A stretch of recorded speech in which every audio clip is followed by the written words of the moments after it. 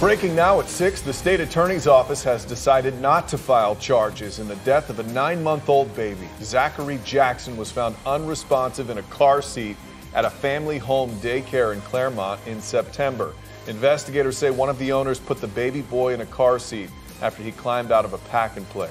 The state attorney's office says there is insufficient evidence that the owners of that daycare caused his death. News 6 reporter Nikki Zizaza is covering the story tonight. She'll bring you a report tonight at 11.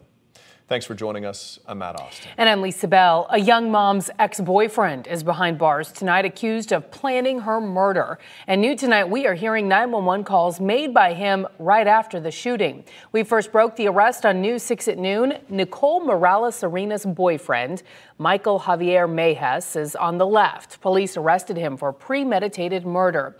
2 other men were also arrested as accomplices.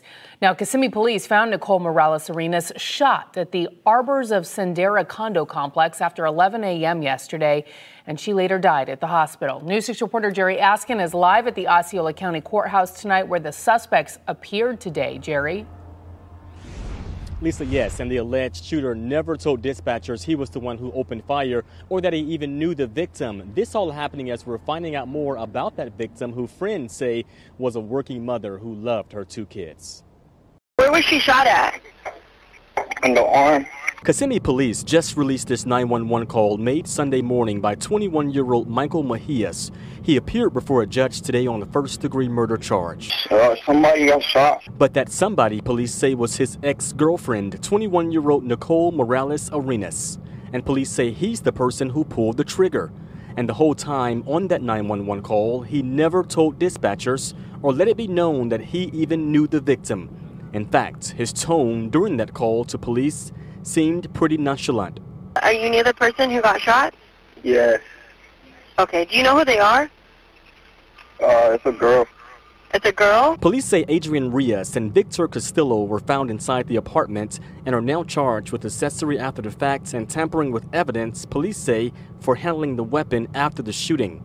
Friends say Arenas had 2 small kids and was working as a medical assistant. She was a really nice person. She wasn't a trouble person either. Yeah, and police say they're still working to find a motive, but did say Mejia said he was trying to scare his ex-girlfriend when he opened fire. Now, at last check, all 3 men remain behind bars on no bond here in Osceola County. And as for Mejias, records show he's been arrested before in Osceola County for traffic offenses, well, 1 traffic offense at least, and for a prior gun charge. We're live in Kissimmee in Osceola County. I'm Jerry Askin, News 6. Jerry, thank you. Covering Orange County, what began as an aggravated battery call ended in a death investigation. Tonight, deputies are working to find out how a man in his 20s was found dead. This happened at a home along Trevarthen Road near the 417 and North Econ Trail in Orange County. News 6's Vanessa Ariza is live in the neighborhood for us tonight. So, Vanessa, you spoke with the victim's family members. What are they saying about all this?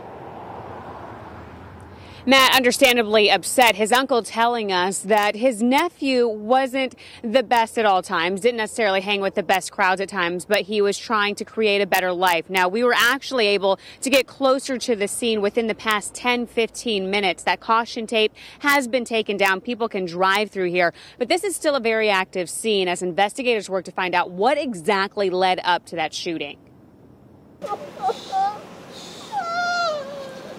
Family of this morning's shooting victim waited behind the caution tape, blocking off part of Trevarthen Road. Their loved one shot at a home earlier this morning. He was a very neat person. You know, he had problems in life like anyone else does in life. Everybody have issues in life. Daryl Hare is the victim's uncle. Deputies aren't yet releasing his name, but Hare says his nephew was in his late 20s and had children. He admits he wasn't always with the right crowd, but he was trying to make a better life. He's always had a ready smile and laughter on his face, you know what I mean? So he was a good kid at heart. Initially, deputies were called to a home along Trevarthen Road for an aggravated battery call. But when they arrived, they found the victim with a gunshot wound. Orlando Fire Rescue tried to save him, but he died at the house. Deputies say the person who called 911 is working with them, but who that is in relation to the victim isn't being said. I can't really say that it was a surprise, but, you know, it's hurting. And we spoke with one man whose business is actually along this stretch. He said that he has surveillance video that actually point out to the road. So that's one aspect that investigators are looking at, all in hopes of that it will give them more information in this case. If you have any information about this shooting that happened this morning, you're asked to call Crime Line. Matt? Vanessa Ariza, thank you. We are committed to catching his killer. That's what the Orange County Sheriff's Office told us today about the case of a 15-year-old murdered while walking to school. The teen was gunned down while walking to Boone High School in Orlando last month. A $15,000 reward is now being offered for information leading to an arrest. Last month, deputies released surveillance video of a car of interest, but still no suspects have been named. So far, Crime Line says they have received 25 to 30 tips about his death. A 2-year-old girl hurt after falling into a rhino exhibit at the Brevard Zoo is out of the hospital. She was released earlier today. We've been covering this story since last week when the girl fell through some steel poles separating rhinos and zoo guests. We'll let you know as soon as we learn more about her condition. Now, a lot of you have asked, and we can tell you those rhinos were not punished at all for this. Also in Brevard County, new legislation aims to stop the sale of dogs and cats in pet stores. County Commission Vice Chair Brian Lober is behind the idea. He is a volunteer with animal rescue organizations and says he wants to stop puppy mills and kitten factories. But some pet stores in the county say the proposed law would almost certainly put them out of business. I'm very proud of where we source our puppies. There's not a better source in this country, period. By shutting down legitimate pet stores, and I'm all for shutting down illegitimate pet stores, and they're out there, they'll encourage puppy mills, not diminish puppy mills. Under the proposal, pet stores still would be allowed to offer cats and dogs from shelters, animal rescue organizations, or hobby breeders who do not handle more than 20 puppies or kittens a year. Commissioners will discuss the proposal tomorrow. A final vote would be in the coming weeks. In less than 24 hours, Florida will officially have a new governor. Ron DeSantis is promising to move quickly on a number of issues. In fact, he has decided to cancel the inaugural parade so he can get right to work. The swearing-in ceremony will be held at 11 a.m. outside the old Capitol building in Tallahassee. News 6 will be there, and we will bring you live coverage on clickorlando.com. Also happening tomorrow, thousands of convicted felons across our state will be able to vote. It's because Amendment 4 was passed in November. This morning, several convicted felons showed up outside the Supervisor of Elections office to express their anticipation for tomorrow.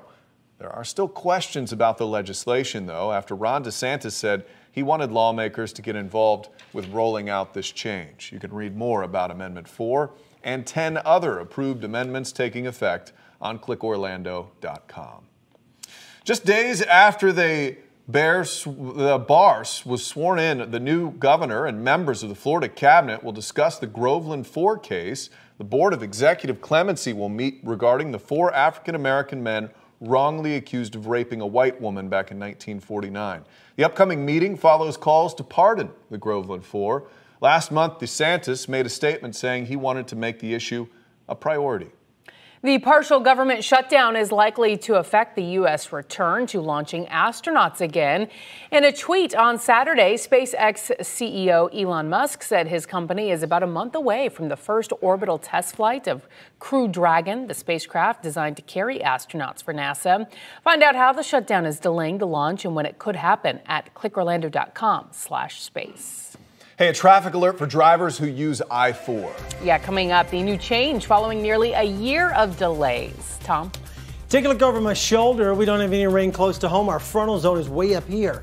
I'll be back to pinpoint that, when it arrives for you, and what will it mean. Check out the weekend from here as well. See you in a few. First, though, it's time for nearly 1 million Florida drivers to pay up. This week, you could get a bill from SunPass. We'll explain who will have to pay up and why now. You're watching News 6 at 6. Getting results for you tonight. We'll be right back. Only on 6 tonight, we've learned SunPass will finally start sending out backlogged bills to toll-by-plate customers. That is around 1 million drivers who will have to pay up starting in the next few days after SunPass delayed billing since the summer because the new system was not accurate. News 6's Eric Von Inken is live in Seminole County tonight sorting all of this out for us. So, Eric, who exactly will get a bill and how big could it be?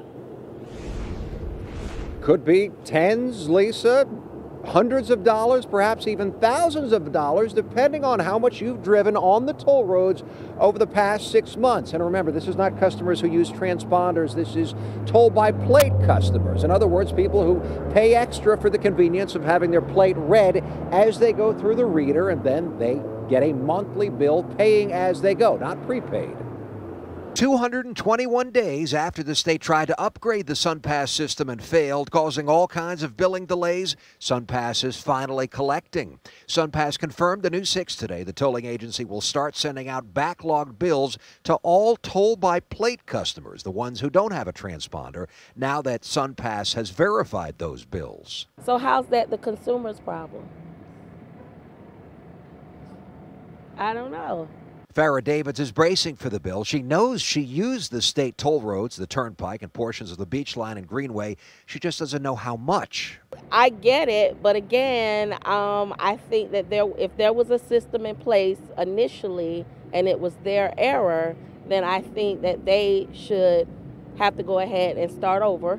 Let's do a clean slate. It was our fault. We got it straight, and let's just make the past the past. SunPass says it will waive late fees and penalties, and customers will have until the end of March to pay, but some will get big bills because of the backlog. FDOT says its toll-by-plate transactions totaled almost $100 million statewide since June. Especially with the government shutdown and everything happening with people's finances and paychecks and things being far behind, it's just not a good time for that. Not a good time for a big bill, she says. Now, this is interesting.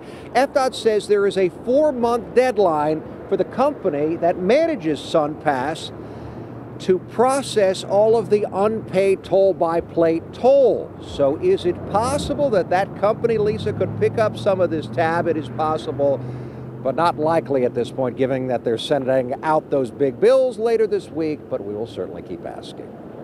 A lot of frustration, Eric. Thank you. And customers who have any questions regarding account activity should call the SunPass Customer Service Center. We posted that number in the bottom of this story at clickorlando.com. A traffic alert now that is some good news for drivers after months of delays.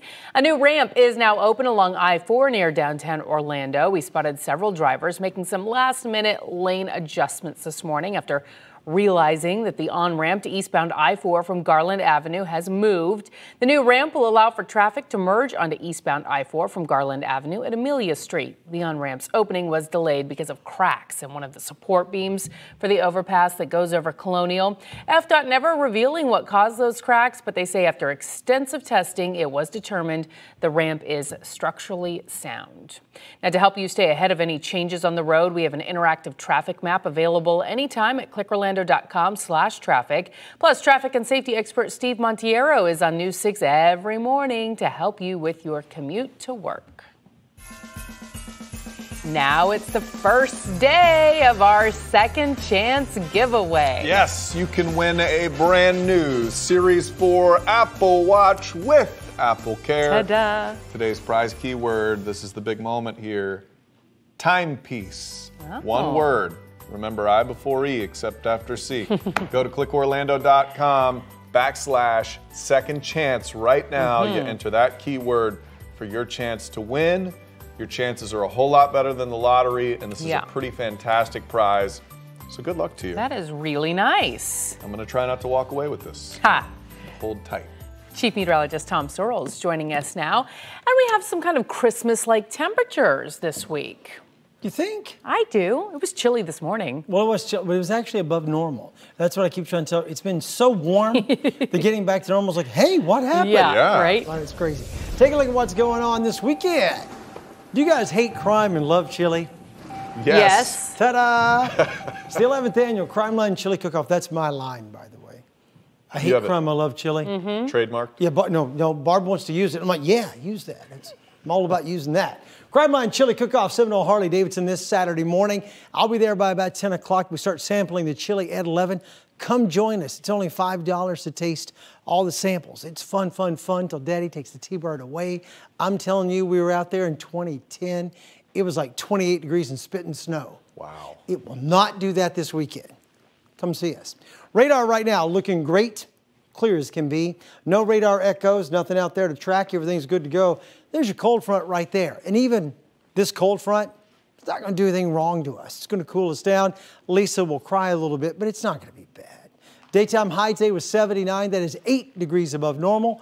Overnight low this morning, 53, but check it out. A normal overnight low. We're supposed to drop to 49 this time of year. We just haven't. We didn't this morning. 53 was the overnight low. It was cool, but not as cool as it normally should be. Wow, look at that. Spectrum camera has a beautiful shot. It's awesome. Temperature reading in Orlando, 71. Melbourne, 72. In Ocala, 71. We're dark in Daytona Beach. Temperature reading here at news time is 65 degrees.